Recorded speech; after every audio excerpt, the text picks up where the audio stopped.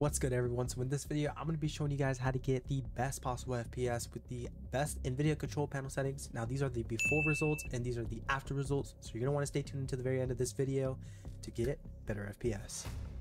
Also, I'm going to be showing you guys a super unique trick to make the colors of your game look super vibrant and awesome. Now, with that being said, first thing you guys are going to want to go ahead and do is right click on your home screen and go ahead and open Nvidia Control Panel. Now, if you guys can't actually find it, go ahead and go to the Microsoft Store, search Nvidia Control Panel, and it should come right up. Also, if you guys just want to make sure that you guys have a Nvidia GPU, and if you don't, well, then this will not work, right? Now, just for a little reference, if you guys cannot find Nvidia Control Panel, this is what it exactly should look like. It should be the one with 4.4 average stars. But yeah, that's all I guys wanted to show you that. Just want to show you guys real quick on how to do that. All right, so once you guys have Nvidia Control Panel open, basically the first thing that's going to pop up is going to come with a little prompt. All you guys want to go ahead and do is just accept everything that it says, and then once you guys are here to the first screen, just go to adjust image setting with preview and make sure you click use my preference emphasizing and make sure to slide this from quality to performance. Now, if it's already there, then don't worry about it and then just click apply. And it might glitch out your screen a little, it might turn it off, might shut it off a little bit. It's fine, it's just applying the setting.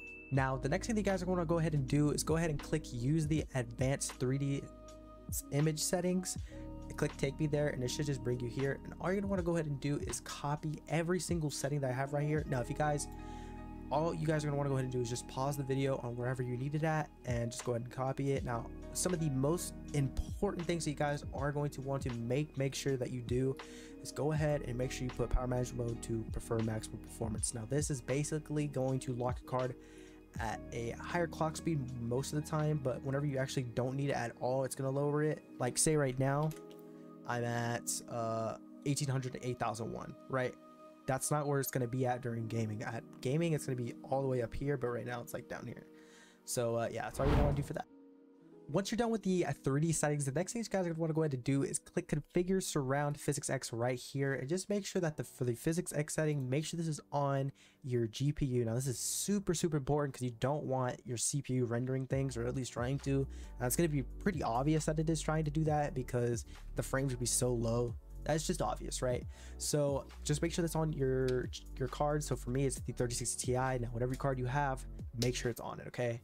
Now, the next thing I'm going to go ahead and recommend is go to setup G-Sync. Now, G-Sync basically is a refreshing, like, it matches the refresh rate with the hertz of your monitor. So say you have 144 hertz, right? It's going to match the hertz with the refresh rate. So it's going to be like this, just so that way there's no screen tearing. That's mainly what it's for, and also delay kind of helps with that too, because you're not fluctuating up and down so much without it changing like the hertz. So basically, if you guys have a G-Sync compatible display, make sure to put your main monitor to have G-Sync on. If you want, of course, you don't have to. Now, if you have a lower end PC, I'd actually recommend having this on because it actually like really helps, surprisingly, with the comparison of how much delay you get. Oh shit, my bad. But actually, the delay that you get and the performance that you get out of it, I would say that's definitely kind of evens it out. It's pretty worth it, honestly, overall. If you want to have it on, have it on. If you don't. It's all up to you. But of course, experiment with this and choose whatever you prefer. All right, so the next thing you guys are going to want to go ahead and do is go to change resolution setting and make sure that you guys go to click on your monitor that you have. So your main monitor, this is going to be the most important thing. Also, make sure your refresh rate is to the max. So for me, it'd be 240, right?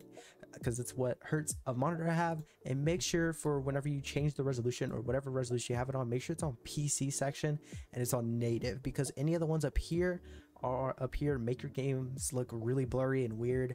I think it's because it's like a lower quality of it. And yeah, and for the third setting right here, all you guys are going to want to do is click use Nvidia color settings and just put it to the highest that'll go. So for me, I'll put this to RGB 10-bit, and I only have it to RGB because it makes the output range to full. And then all you guys are going to want to do is click apply yet again.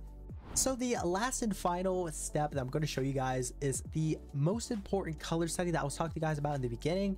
So basically what this is going to do is it's going to make your games look super colorful and vibrant. Now, if you guys play dark games, like, I don't know, whatever you guys play, right? Fortnite, let's say you guys play that on high settings. You guys know how shadows and all that gets. So this is going to help out so much with that. So basically, you guys are going to want to put digital vibrance to around 70 to 90%. Okay, now you guys can mess with this. You guys can see whatever fits your needs, your standards, whatever you feel is best for you. Be sure to put it on that percent, and it'll be just perfect, and it'll make games look so much better. But that is the last step. But anyways, it is the end of the video. Hopefully you guys did enjoy it. If you guys did enjoy this video, don't forget to drop a like and subscribe, and don't forget to use promo credit code SWITCHY in the item shop if you guys do play Fortnite. But yeah, hopefully I'll see you guys at the next one. Stay safe, take care, and stay blessed.